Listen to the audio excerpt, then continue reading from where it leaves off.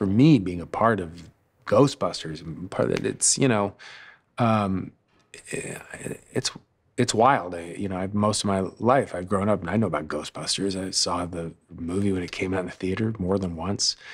To be in these scenes with them, and it's saying like hearing, "Oh, Ray," and they're playing those parts in the firehouse. It's super cool. Okay. So they're gonna just show you how. Exciting!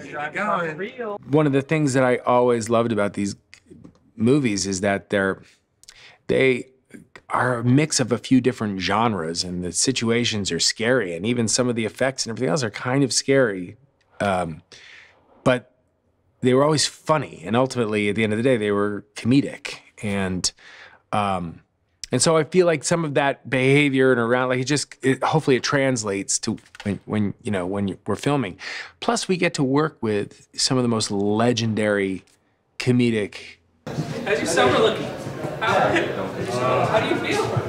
Now we're living in New York, and we're back at the firehouse that the originals, the OGs, kind of lived in and worked out of. And so we are now kind of this familial unit, even though Gary, my character, is still trying to figure out his place within the family.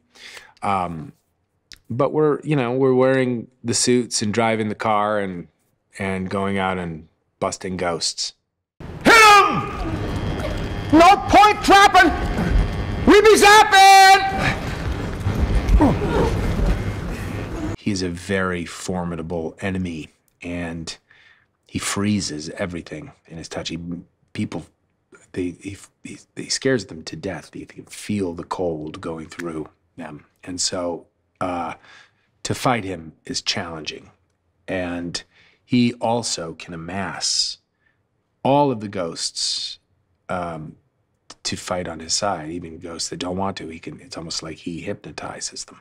So it's a really important fight, because if we lose, we're all done.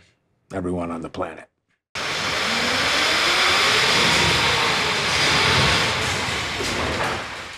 It's exciting and new in ways that expand the world and don't diminish from the legacy of what it is, and that they have a good time, and that they do find it funny, and that they do find it a little scary.